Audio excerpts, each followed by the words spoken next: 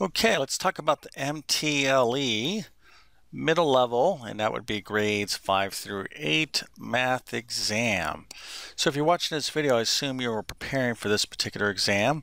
And of course, that would mean that you're looking to be a middle school math teacher in the great state of Minnesota. So welcome to the video. Let me tell you a little bit about myself. My name is John. I'm the founder of Tablet Class Math. I'm also a middle and high school math teacher, but really been involved in online education for many, many years.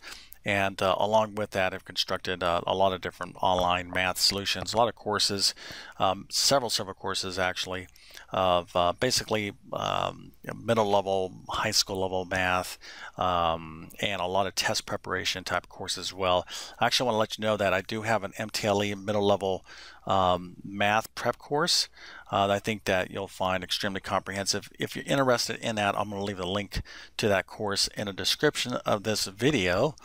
But basically I have here is kind of a little pop quiz, certainly a type of problem that you should be able to pretty easily be able to solve if you expect to do well on this particular exam. Now, a little bit about the middle level. I think unless if hopefully you've already looked at what kind of math you need to know to do well on the MTLE middle level math exam, but it's a considerable amount of high school level math, pretty advanced kind of stuff. So it's not just like pre-algebra or kind of middle level 6th, 7th grade type of basic stuff. So you really do need to kind of bring your A game, if you will, in terms of your math skills. And that the only way you're going to have that available to it during this test is to study hard. Okay, so even if you're strong in math, if you've been away from math for a long time, you need to really study for it. And obviously if you're looking to teach middle school math, well, you're really going to have a strong command of high school level math, because if you think about it, in middle school, and I've taught middle school and high school, you certainly can be teaching, obviously you'll most definitely be teaching like pre-algebra during the course of your career, middle school, but you could definitely might be teaching algebra 1 or even like say honors geometry. Okay, these are all type of courses that are taught in the 6th, 7th, and 8th grade, primarily like in the 8th grade for these courses, but you can definitely be teaching some pretty advanced concepts. So along with that, let's take a look at an algebra problem. Let me tell you the problem here, and then I'm going to give you an opportunity to solve it, and then of course I'm going to solve it. So here I have a little graph. Okay, and I have some sort of graph on this XY plane. Okay, here's 5. I'd like you to write or find the equation to this function. All right, so I'll just kind of leave it like that. So find the equation to this function. Now this is a sketch of a particular graph.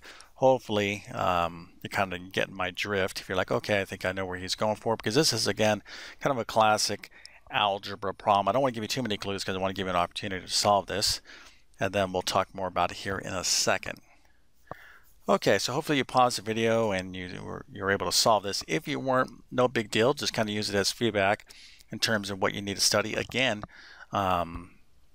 even if you're able to get this right, that's by no means enough, like feedback to, oh, I'm all ready for this particular exam.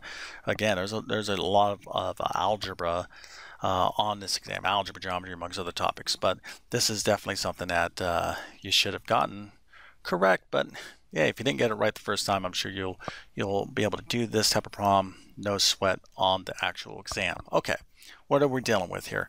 Well, I'll try to draw a nice little parabola. Okay, it's a sketch. Okay, so hopefully if you kind of see what's going on there, we're kind of talking about quadratic equations.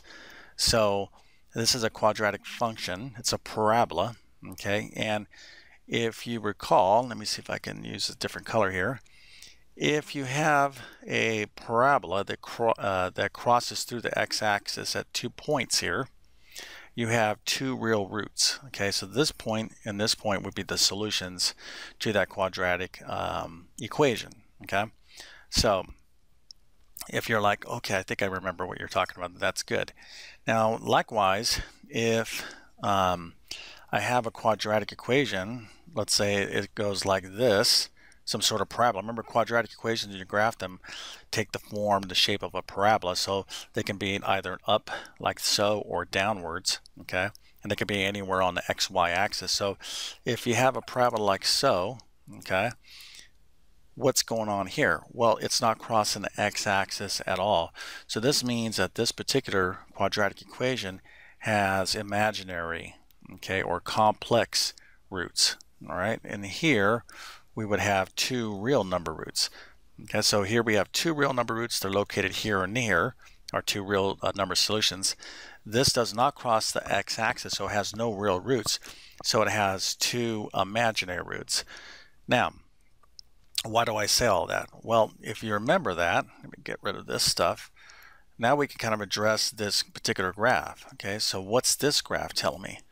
Well, this graph here is representing a parabola that's bouncing off the x-axis at 5. Okay, so this is what we call a double root. Okay, so here we have actually two roots. Remember, a quadratic equation, which looks like a parabola when we graph it, or is a parabola when we graph it, will always have two solutions. Now here it's bouncing at 5, so this has a double root. Okay, so you should be familiar with that. Quadratic equations are going to have either a double root, here I'll just abbreviate it, a double root. They'll have two real roots. Okay, this is actually, double root is also two real roots, but it's a kind of a particular type of double root, right? It's the same number, 5 and 5, for example. And then you can also have two complex or imaginary, or two imaginary roots. It's a better way to state that. Now, again, I can kind of go into, I can do a complete, we'd be here for a long time just to talk about quadratic equations, but this kind of goes to the topic of the discriminant, which is a part of the quadratic formula. Again, topics that you're definitely going to have to know super well, not only for this exam, but you're going to be teaching this stuff, okay? Well, likely, it depends. I mean, you might be just teaching more like, say, 6th grade. All depends what you're going to be teaching in middle school, but you have to be prepared. If you're going to be hired as a middle school math teacher, you know, your department head or your principal might like, hey, this year you're going to be teaching, you know, honors algebra 1. Well, if you're going to be teaching honors algebra 1, you're going to definitely be teaching all of this. So you got to be prepared for it. So back to our problem. So here we have a double root at 5. So what we want to be thinking about is linear factors, okay? So this looks this way. This is x minus 5 times x minus 5 equals 0. Now hopefully this kind of strikes a bell. Again, I can't be like turning this video into a full lesson on linear factors and polynomial equations because it would just go too long. But if I had two factors, x minus 5 and x minus 5 equals 0, we can use that zero product property, right? I have something times something else that's equal to 0. So one of the ways we love to solve equations is to factor them and then set each factor equal to 0. So here, x minus 5 equal to 0 and x minus 5 is equal to 0. We're setting both of these linear factors equal to 0. I get x is equal to 5 and x is equal to 5. Okay, so these are two unique roots. It's the same number, but again, this is one solution and this is the other solution because we're talking about a quadratic equation. So there's two solutions. They just happen to be the same number, so we call those a double root. But here's the linear factors here. So knowing that, I can just go ahead and find this function by just multiplying x minus 5 times x minus 5. Let's multiply these guys together using the FOIL technique. I'm going to get x squared. This gives me here first outer inner last, right? So minus 5x minus 5x, and then minus 5 times minus 5 is going to be plus 25. So this is going to be x squared minus 10x plus 25 is equal to 0. So this is the quadratic equation, all right? This is the quadratic equation, but if I made this into a function or represented this equation as a function, I would just put a y in front of that or an f of x. Okay, I could have made your life a little bit more challenging. I could have gave you this problem. This is a nice little problem for you. I could have gave you this same graph with this 5, and I could have said, hey, find f of negative 3.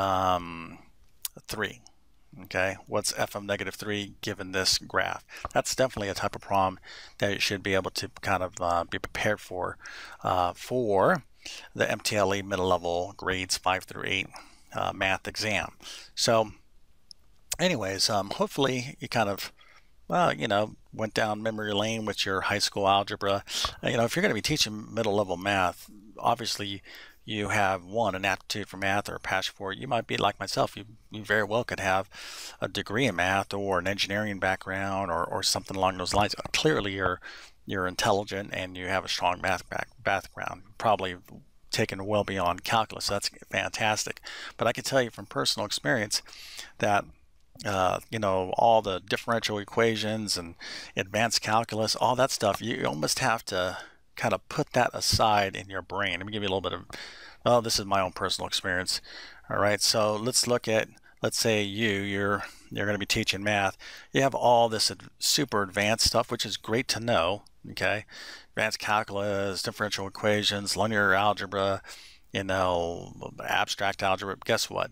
You're going to have to kind of table that for a second, because when you're in the land of high school and middle school level math, you have to kind of be thinking about mastering this domain of mathematics, and how do you translate that to 12, 13, 14-year-old students. Okay, so this is great. All right, definitely it's advantageous, the smarter you are in mathematics, but it's not it's not like directly beneficial to your day-to-day interactions with 11 or 12-year-old students, okay, when you're trying to teach them fractions and whatnot. So why do I say all this is don't go in when you're thinking about the material you need to know just because you have a strong math background. What you want to do is really start committing yourself to mastering the fundamentals, okay? And trust me, even myself, the way I feel about it is that I'm continuously learning, even like basic math,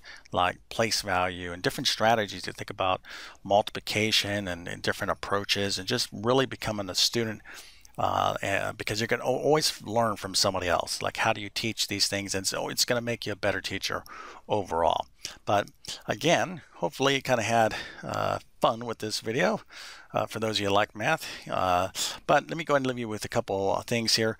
Again, if you want to check out my test prep course, I'm going to leave the link to that again in the description of this video. I've been on YouTube for like 12 plus years as the time of this particular video. I've just recently crossed over 100,000 subscribers, so thank you very much out there. I think I'm at like around 126,000 and 13 million plus views. I say that because yes, I am proud of that, but it's taken many years. But my intention wasn't to go out and get like a certain level of subscribers. That's not why I made these videos, because you don't stay on a platform for over a decade. The reason why I do these videos is because I love to teach math, okay? And if you're going to be a math teacher, you got to make sure that you like to teach math. So, but if you like my teaching style, okay, I literally have hundreds and hundreds of videos on my YouTube channel that can definitely help you out and prepare. So hopefully you'll check that out. But if you enjoyed the video, definitely appreciate a thumbs up and leave me some feedback. What's your background, just out of curiosity? Some people that are going to teaching, middle school, high school, they have some like amazing professional background. Some people are coming in that were like PhDs and engineering, and they decide they want a career change, or others have a master's degree. I mean, just like some amazing, highly educated people that are in our classrooms at all levels. So just kind of curious what your particular background is, and also, are you considering maybe teaching high school math one day? I kind of be interested in kind of seeing what you think. I actually started in high school mathematics, which was awesome. Then I was kind of curious about what it would like to teach middle school, so I taught middle school. And there's a huge difference when you're teaching the 6th grader to an 18-year-old 12th grader. That's like going to be taking AP classes or whatnot. So there's a massive spectrum, but each grade has their own unique. That's one thing I kind of learned as a teacher. 6th grade is different than 7th grade. 7th grade is different than 8th grade. Like, these are only things that you really discover when you actually teach real life students. So With that being said, I definitely want to wish you all the best in your preparation and your exam, on your exam and in your education career. I mean, we definitely need great teachers out there, so I'm sure you'll be one of those folks that parents will be lucky to send their kids to. So keep working hard. Thank you for your time, and have a great day.